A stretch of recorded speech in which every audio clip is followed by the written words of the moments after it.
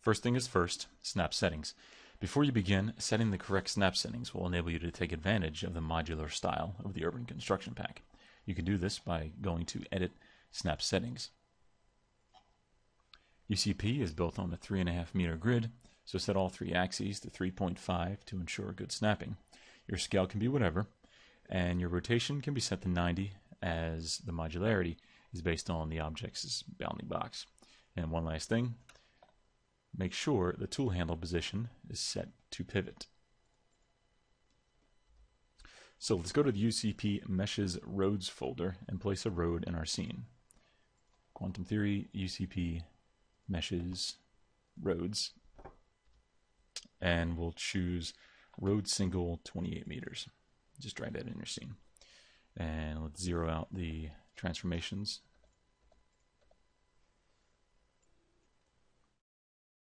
So if you hold Control, and I think it's Command on Mac, and you click and drag on one of the axis handles, the object moves in increments of that grid setting we just set.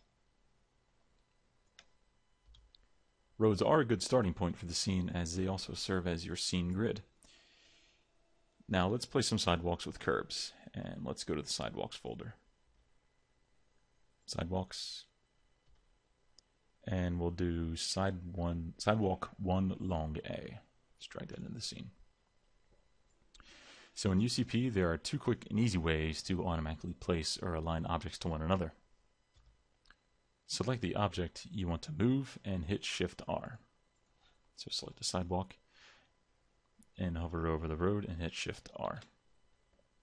So it may not move, and be sure to look at the console, which will tell you why. And it says the raycast didn't hit. And make sure your objects you want to align to has a collider. So make sure the object, here the road, simply you need a collider here. So Component, Physics, do Mesh Collider. Now let's try again. Select the sidewalk, hit Shift R while hovering over the road. Now we'll just click and drag on the axis handle to move it into position while holding Control.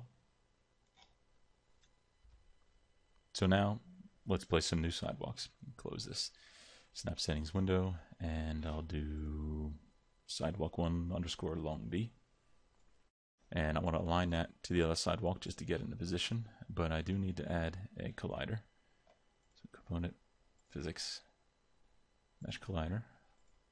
I'll do Shift R over the sidewalk, Control, drag on the axis handle. And now let's just finish up this side. So we'll just select the other sidewalk as well. Control D to duplicate, hold the Control, drag on the Y-axis handle. So now let's finish the other side. Let's grab sidewalk 1 long C, drag that one in. And we'll just rotate that in position real quick. And now for this side, we'll have to vertex snap it. So we'll get in close, hold V, and you'll notice the axis handle immediately goes to the vertex there, and just click and drag while holding it to that end of the sidewalk or road.